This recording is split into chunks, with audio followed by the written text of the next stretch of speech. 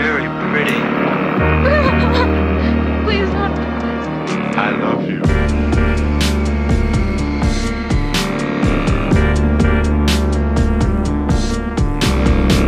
It takes a lot of love for a person to do this.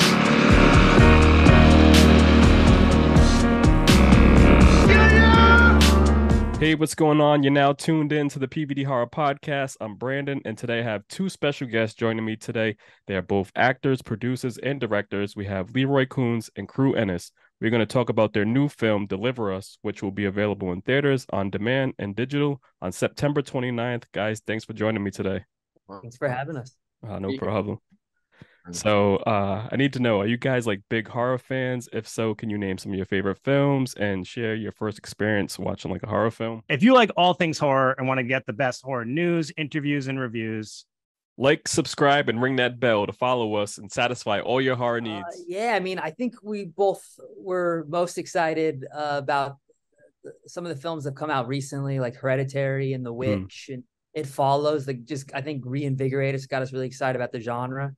Besides some of our favorites, like we and Cru, like we watched a million times, the Thing, Alien, and then the religious horror, of course, The Exorcist, The Omen, Rosemary's Baby.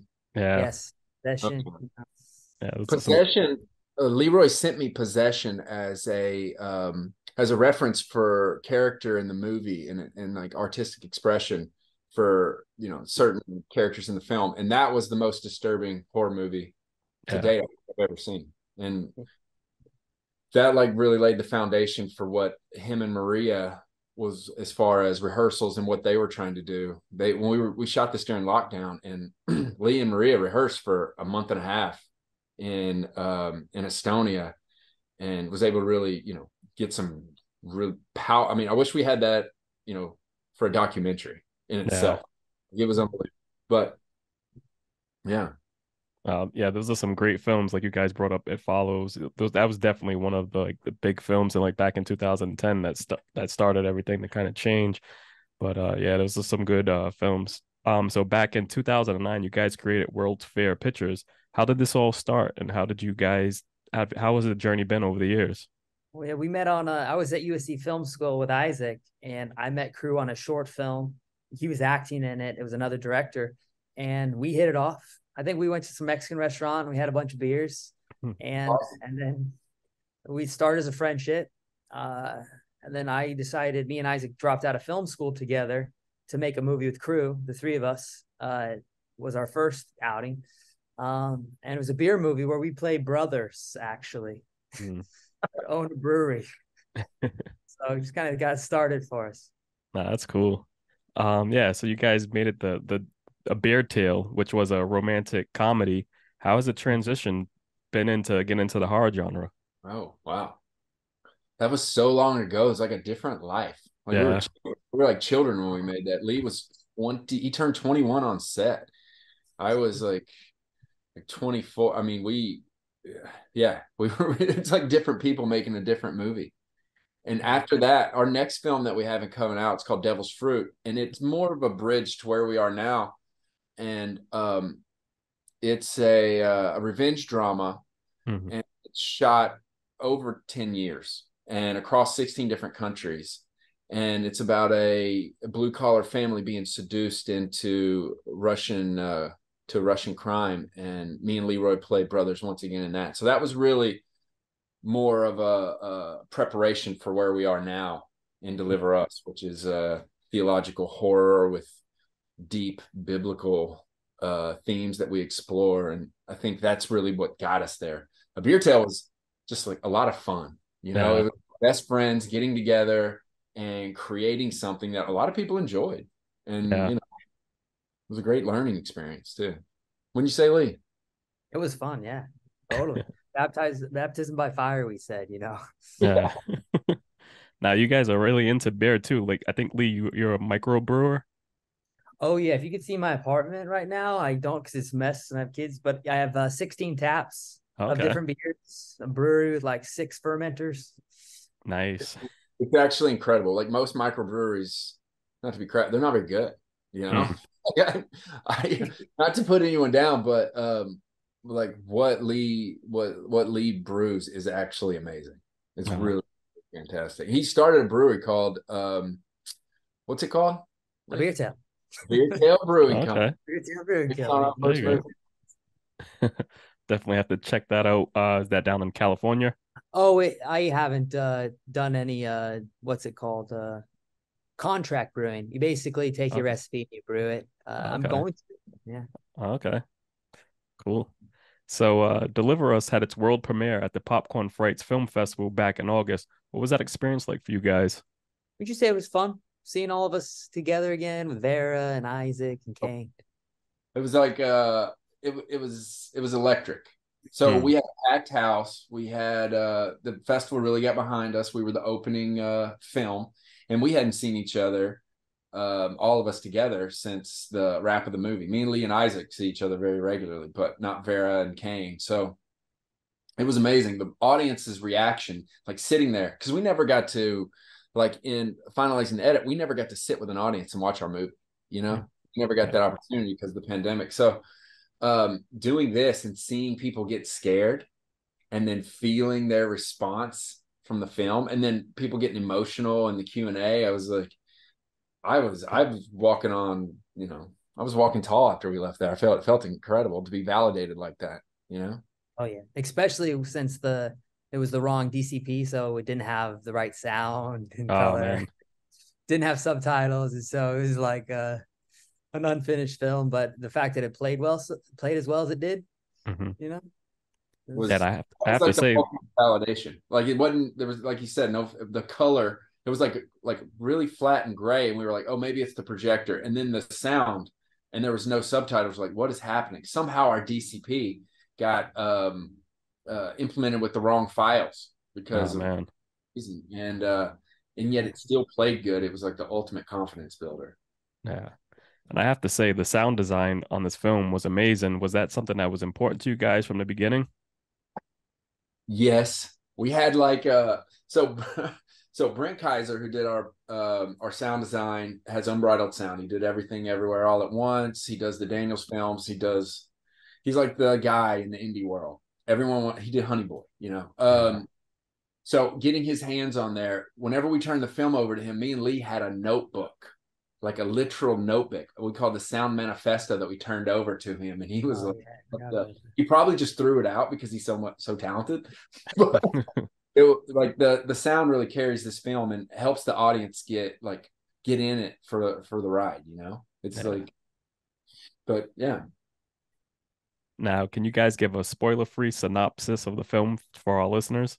All right, so it's a nun, a Russian nun, who becomes pregnant, and she claims to be a virgin, and she says that her children talk to her. So and the two babies inside her, she can tell that one is good and one is evil, and it's based on this ancient prophecy, a Zoroastrian prophecy, that when this happens, it'll bring about the end of the world. The two brothers will have a fight in the end.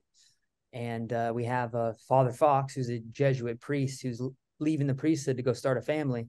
He goes on his last mission to investigate and see whether or not she's telling the truth. And then, the madness and mayhem go on from there. Yeah. I have to say, this was an amazing film. And Lee, you had written the film with Kane Kunz. Is that your brother? Yes, that is my little brother. Okay, cool. What inspired you guys to come up with this religious horror film? So it was my dad's idea. Okay. We were together again, and he pitched me this. He says, I have this idea for a movie. It's a nun who's pregnant with twin boys. One's the Antichrist and one's the Messiah. And then right after that, I talked to my brother. I think we went to a Broncos game the next day, and I was talking about it, and we decided we should write it. And then 6 months later, we had a script for Cru to read. I knew there's something special here. It's such an original idea that you immediately think oh, why didn't anyone think of this before? And then within 3 months from there, we were in Estonia. That's how fast it all happened. That's amazing that it kicked off so fast. So like I said, congratulations on all that, because this was an amazing film. I can't wait for everyone to check it out. I just want to say you guys did not waste any time kicking this film off. The pacing definitely kept me on the edge of my seat. What made you guys come in so strong with the opening scene? Question. Yeah, so I was very insistent on opening with something violent and gruesome that really tried to show evil the best that we could. Mhm. And something that would disturb, and then be able to kind of to carry you the seriousness of it, so that we could do this slow classic Bill, almost in a 70s style, which I don't think you could probably get away with much anymore. If you do, it's like really hard. There's also really good bookends of the movie, like opening the movie with the worst that humanity has to offer, and then close it with the best humanity has to offer, with love and forgiveness, and to an extent, not without giving anything away. But the opening scene, when Leroy originally wrote, because it was supposed to, characterize evil and like really leave an impression, like he said. And what he wrote, it was like, how are we gonna do this? And then through those restraints, we were able to come up with an opening shot that I don't think's really been done in cinema. If it has, I haven't seen it. And it's something that it's very technical and really shows, even on this size of a film, what we were capable of and how good our team was. Like Isaac, Lisu, all the Estonians, and Andreas, what they were able to bring to it in order to create that lasting image. Like, people are that shot and that opening scene will be copied. It'll go in other movies. Yeah. And that was the best compliment I think we've gotten so far since people started to watch the film is that opening. And then also like the end of the movie too, which that people love. So I don't know. Yeah, because that's the thing. It's like for today's horror, it's like sometimes with the opening scene, it kind of like drags out a little bit and it just doesn't hit. But for this film, man, I can't, like I said earlier, I can't wait for everybody to see it, because it definitely grabs your attention and keeps you hooked to the film, and then it just the wave keeps going, So That's the point.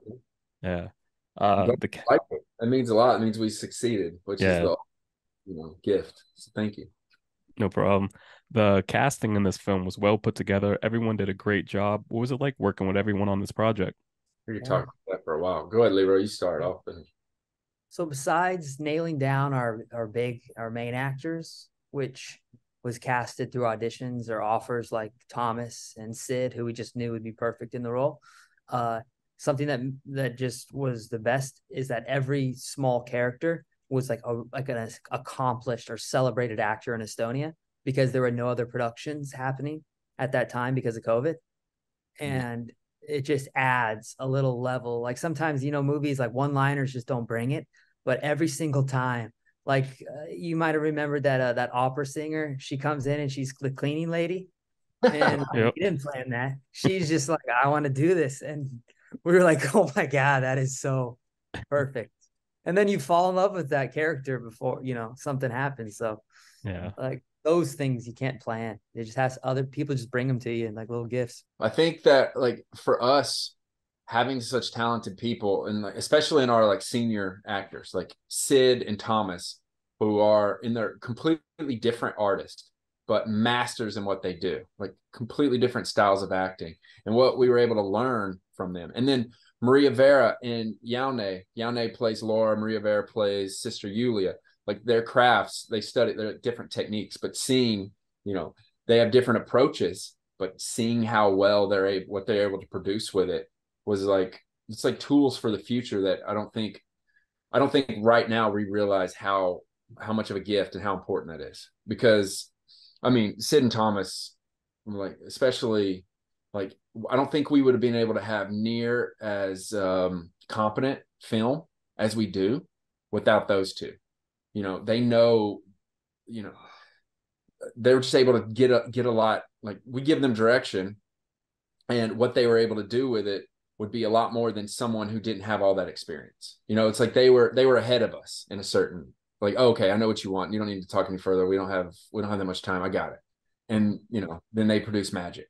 And I think that's what I appreciate the most about those actors, is just like ultimately like what we were able to learn from for the future. Yeah. That's awesome. You have a veteran crew, everyone kind of takes a piece, like, to learn from each other. So it's cool, to see that you guys definitely learned something to kind of carry on to your next films. So I read that you guys wanted to engage viewers on multiple levels to not just frighten, but provide a thought-provoking experience. I have to say you guys did just that. Lots of people were very impressed with this film and also compare it to films such as The Omen, Rosemary's Baby, and The Shining. That's pretty big. How does that make you guys feel? It's the best, possible thing we could hear. Yeah. We had lots of discussions about that. It's like, we're going to do a horror film. We want to do something that puts good into the world, not bad. And again, there's so many of those horror films that do just that. And yeah. Right. I agree. I think that what we're able to do, and having Leroy, play Father Fox, like he was initially, like you said, like hesitant to it. We made offers to other actors, and I would sabotage along the way because he's a perfect embodiment of that character. He's so strong and so likable, and you just root for him. And when I was talking about the other actors a minute ago, and I didn't even mention him because, like, to me, he is the film. He wrote it and what we created together, and he was like the ultimate conduit for what the story and how it needed to be told. And his approach to acting, based on all these other movies, like I said earlier with Possession, and then we were talking about The Shining, and what Jack's character and how he didn't. It was like Jack was Jack the whole time, and the movie revolved around him. Father Fox actually has this arc where he, kind of gets in that similar rhythm as Jack from The Shining, and I don't know. That was such an amazing thing to watch, like to be a part of, and then because you watch all these classic films that we're being compared to, and then able to have our idea of something and then be able to create it is like, I don't know, it's a drug. It's like it's all we can. I mean, I'm I don't know if you can cuss on this podcast. Yeah, you can cuss. I'm fucked. Like, this is it. Like, this is all I want to do, and I just want to work with people I respect, like Leroy, and I want to do what the people that came before us did. I want to make things that really capture this moment in time, that really, like, this is where art is right now. This is a film, and how, society, or how we view ourselves. And this is what we're putting out into the world.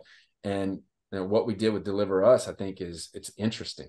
It's unique. It's a fun, like, deep and like thoughtful ride. And to do it with people you care about is, it's a gift. Yeah.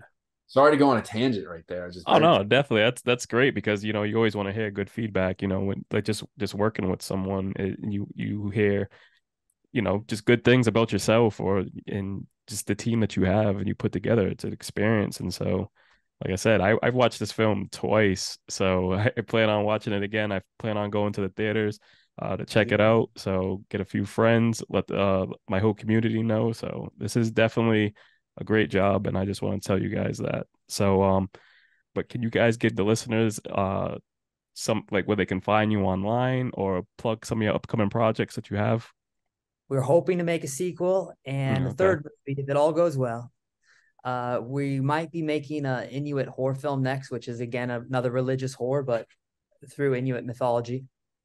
And you can find me online, just my name, on Instagram, and I have a TikTok now. Okay. I have. He's Leroy Kunz, and you can find me. I'm Cru_Ennis on Instagram, but I'm only Cru. They're out there, I think. But one thing Leroy didn't mention is we have another film coming out probably by the end of the year. It's called Devil's Fruit, and it's like I mentioned it earlier, but it's our version. It's like Boyhood, but a revenge drama. It's shot over 10 to 12 years. Same actors. You see them as boys become men, and the story. I mean, Leroy he wrote it. He can tell it a lot better than I can. I don't know. It's going to be a good one. It's going to be a really good one. So everyone, make sure you check out Deliver Us, which will be available in theaters, on demand, and digital on September 29th. Thanks for everyone for tuning in, and thanks, guys, for taking the time to talk to me about your film. Really appreciate it. And like I said, I'll be in the theaters checking it out. So cool. Thanks, Brandon. No problem, guys.